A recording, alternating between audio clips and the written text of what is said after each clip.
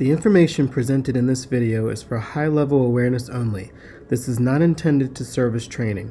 Stratus configuration remains under development. Any features shown in this video are subject to change.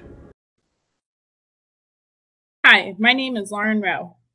With Stratus, you will have the ability to receive, code, and/or approve an invoice directly within the application. This video will discuss receiving, coding, and approving an invoice, purchase order, and non-purchase order within the Stratus application. Invoices will be sent to the Accounts Payable Department via email. When an invoice is sent to AP by a supplier, it will either be matched to a purchase order or it will need account coding. The AP office will add the name of the individual the invoice belongs to and send it out to that individual to add chart field information. If the invoice is matched to a purchase order, it will automatically be routed to any necessary cost center managers or financial stewards for approval.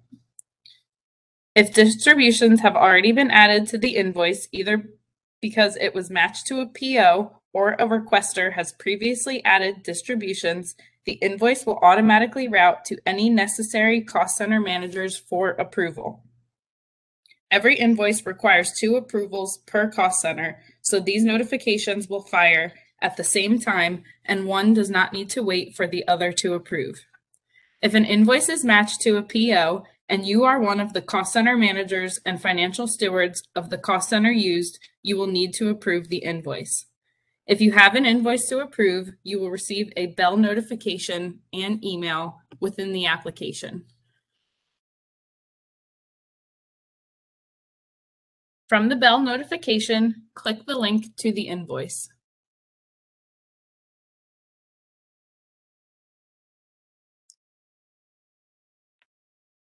This will bring up a pop-up box with the invoice details,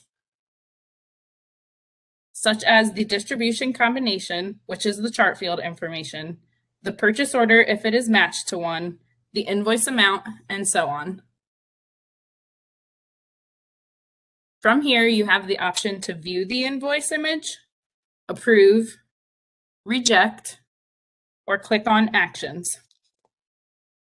If you click the drop-down arrow on Actions, you have the ability to edit distributions, request information, delegate, reassign, route task, add comments, add attachments, or view the approvals. If you click Approve or Reject, you have the ability to add any additional comments or attachments and hit Submit.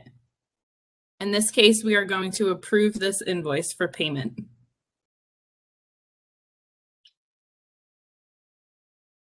From here, I can enter any additional comments, add any additional attachments, and submit.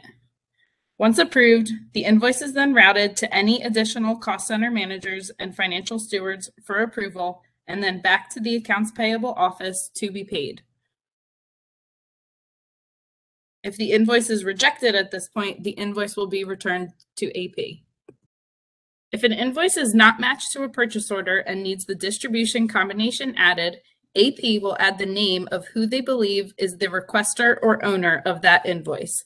The requester will then receive a bell notification and email that account coding is required on an invoice.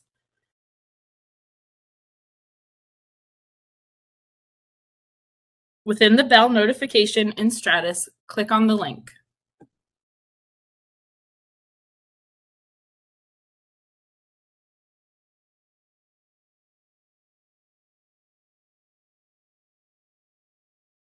A pop-up box will appear with the invoice information and different actions that you can take. From here, you have the ability to view the invoice, return if it doesn't belong to you, and it will be sent back to AP, or other actions.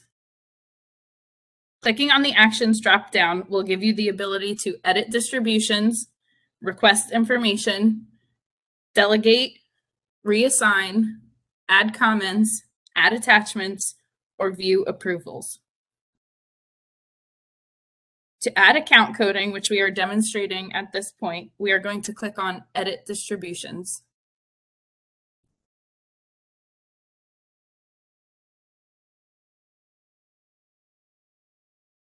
A new pop-up screen will appear. Under Distributions, click the plus sign to add a distribution combination on the invoice. Enter the amount to be paid,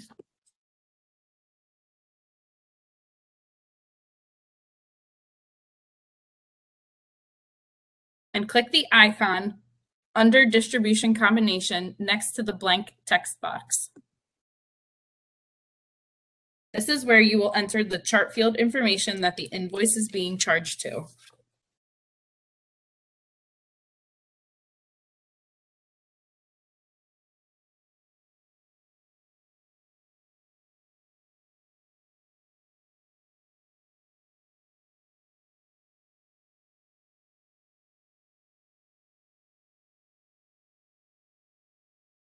Once all necessary fields are completed, click OK.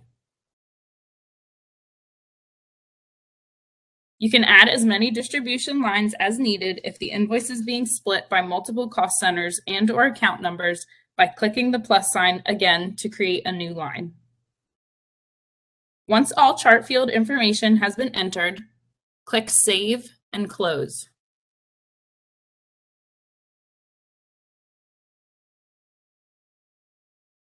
Now that distributions have been added, you have the ability to hit Complete.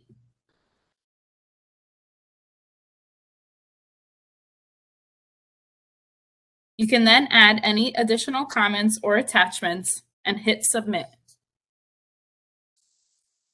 Once submitted, the invoice is then routed to any necessary cost center managers or financial stewards for approval. Once approved by all parties, the invoice is then sent back to AP to be paid. For more information, please visit our website, towson.edu/stratus.